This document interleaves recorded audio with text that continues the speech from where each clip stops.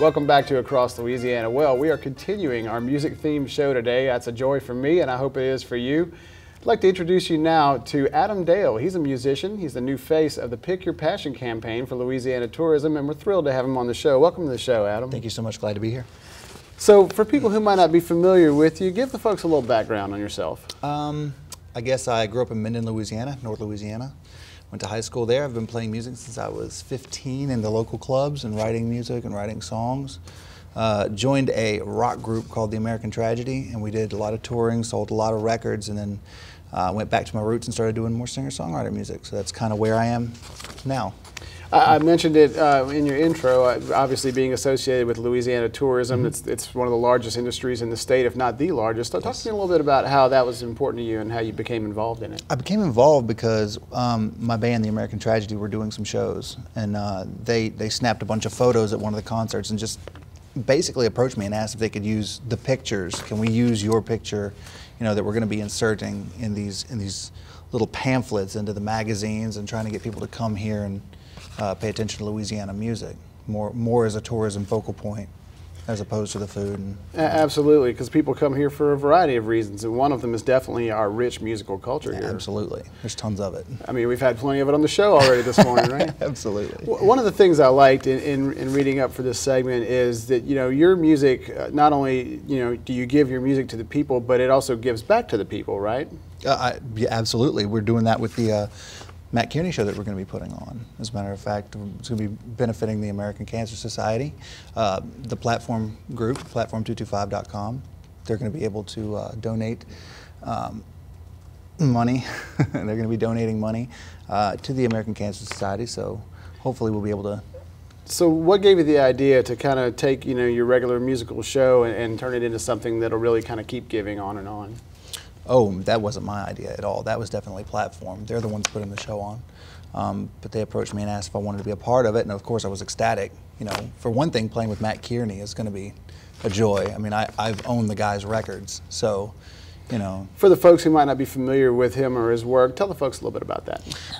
He's a singer-songwriter. I hesitate to say faith-based. I don't know that to be a fact, but, you know, I've listened to his music and it, you know, it's definitely prevalent, but I know that he's going to be doing some upcoming shows here in Louisiana, and this was going to be one of them, and for a great cause. So if folks want to check that out, where do they need to go for more information on that? Well, they need to go to platform225.com, and you can purchase tickets there. You can purchase tickets there, find out the date and the time. It's going to be at the LSU Union Theater, and it's going to be 7 o'clock, February 7th. It's going to be fantastic. And for VIP holders, I think there's a price bump, but you get to be a VIP holder and you get to sample some of his wine that he has. He has his own personal wine. So, sounds like a great combination to me. Sounds like Louisiana. Tell us a little bit about you. You have a new album coming out? I do. It's going to be coming out shortly. It's called Cats and Dogs. And I just had a daughter here recently, and her name is Collins Avery Dale, so I named it Cats and Dogs. It's for her. Fantastic. So, yeah. Real quickly, give folks some information where they can find out more about you. iTunes and Facebook. That's pretty much all. I'm not a big internet mogul. Well, Adam, best of luck to you. Thanks for coming on and telling everyone about it, and look forward to it. Good luck with your event. Thank you so much. I appreciate it. Well, they're one of the largest names in Louisiana insurance. It's Farm Bureau. Take a look, everybody.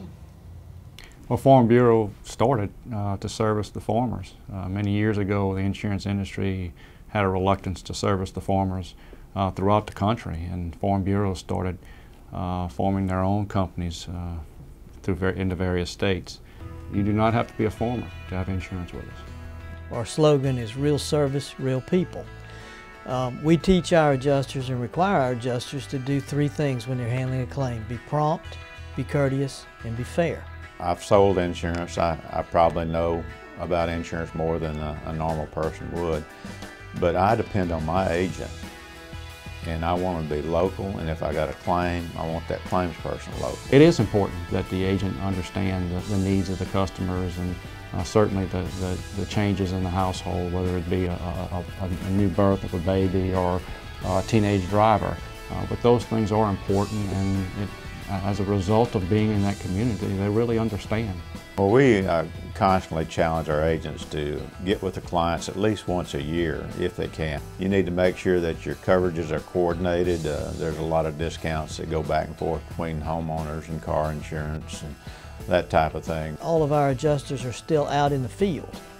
They're living and working in the areas where they handle claims. Many of them were born, raised, and educated in the area where they're located, and we think that makes a big difference in giving them the ability to empathize with people when they've had a loss. The last several years have been challenging not only for Louisiana, but quite frankly for a lot of other states also.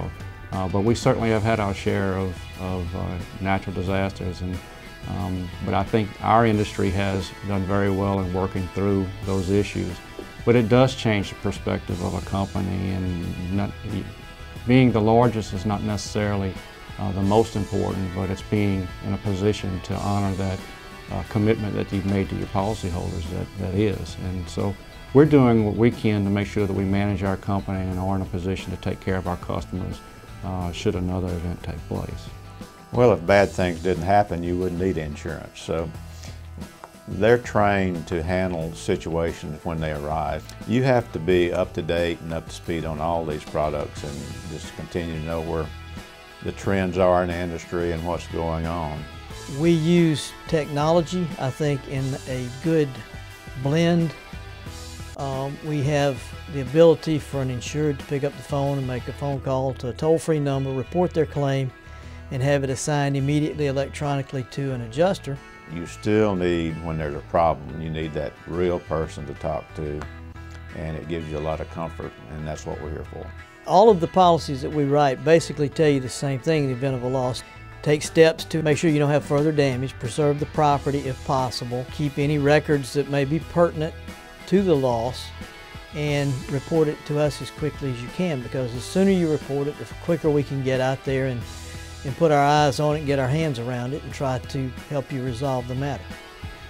We are here in Baton Rouge and have been in Louisiana for over 60 years. We're not looking to leave the state. We know that we have to operate our company in an efficient way that we can survive long term. We are here for the long haul, and that is our commitment. We are doing what we can to manage our company. And, sometimes that's popular, sometimes it's not, as you know, but it is the right thing for us to do long term. When Katrina and Rita hit, we had a tremendous outpouring of support from Farm Bureaus all over the country. We have an agreement amongst all the Farm Bureau states that we will go to the aid of a sister state, whether it's in southern or anywhere else who's had catastrophic losses and needs claims adjusting help. We'll send our people.